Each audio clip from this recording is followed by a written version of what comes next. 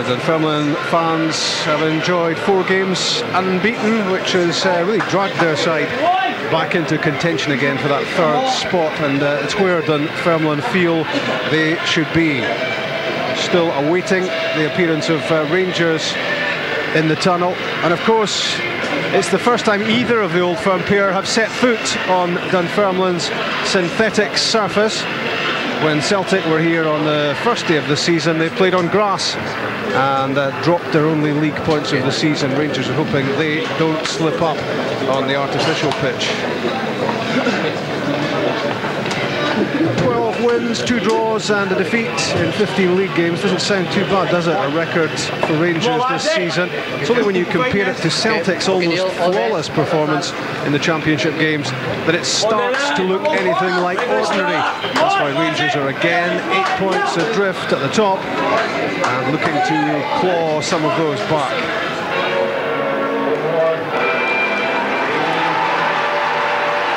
Stefan Klos leads Rangers out. His impeccable record as Rangers keeper was impaired ever so slightly in midweek with a misjudgment of a long-range effort against the Greek team at Ibrox, and he was the first to hold his hand up and say, yep, that was my fault. Craig Brewster, more than 650 appearances at first-team football level since making his Scottish League debut in 1985 for Forfar, and in that time nearly 200 goals as well, and he's still going strong.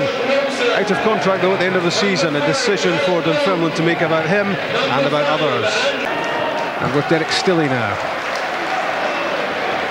Chick, let's talk footwear, let's talk Michael Moles. How do the players cope with this surface? Yeah, I was talking to some of the Rangers players before kick-off. Michael Moles is actually wearing training shoes like AstroTurf boots with the pimpled soles to get more of a grip on it. Some of the players have gone for studied boots, but I know, having had a conversation with Sean Arvaladze, who's on the bench today, he feels he doesn't fancy this one, but he doesn't like the quality of park, and he referred to training matches Rangers played this summer, last winter break actually in America, and a much better quality of surface there. Stevie Crawford scores for Dunfermline. 4 minutes in, it's the old 1-2. Crawford and Brewster up front for Dunfermline. Brewster flicked it on. Crawford flicked it past Stefan Klos. 11 goals for the season for Stevie Crawford. 1-0 Dunfermline. As I said at the top of the programme, best 2 striking partners out with the Old Firm in the SPL, I think. It's a fantastic flick from Big Brewster onto Stevie Crawford. A great composure from Stevie Crawford, just lifts over Stefan Klos. That is a wonderful finish from Stevie Crawford.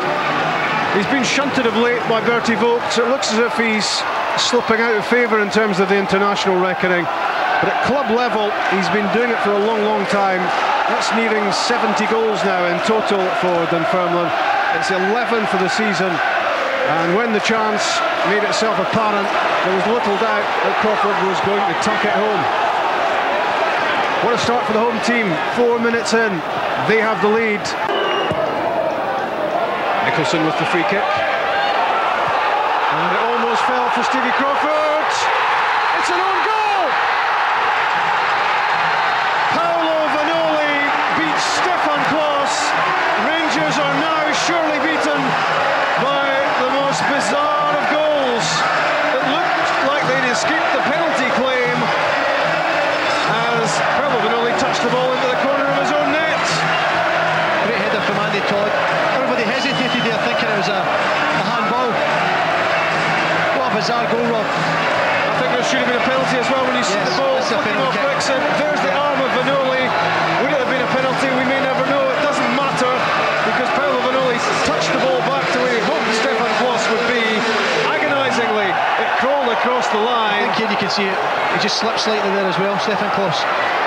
2-0 Dunfermline. I see how much it means to Jimmy Calderwood. 7 minutes from time. A difficult week for Alec McLeish. What a way to settle it though, Dunfermline, if indeed they are to hold out for victory. It should have been a penalty, it wasn't.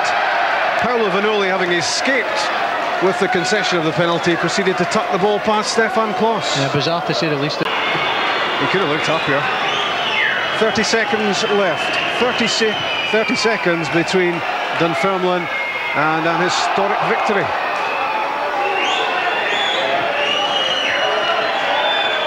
And you can't say they haven't deserved it.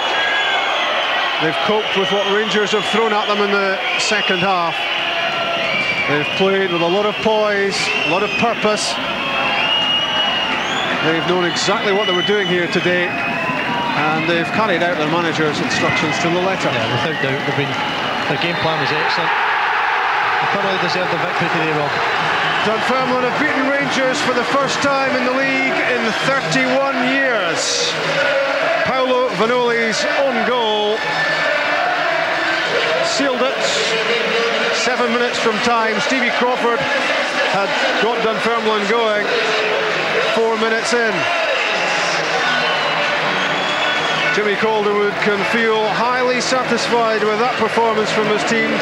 They move to within 3 points of Hearts in third place. Rangers are 8 points behind Celtic. Derek Stilley played a big part in goals. He was very professional in everything he did, but it was a glorious team performance really from Dunfermline. They defended well. Scott Wilson was a standout. Andy Todd alongside him as well. They were strong at the back. They kept possession in midfield. They were creative as well. And that old 1-2 up front, the old partnership of Crawford and Brewster was working as well as it normally does.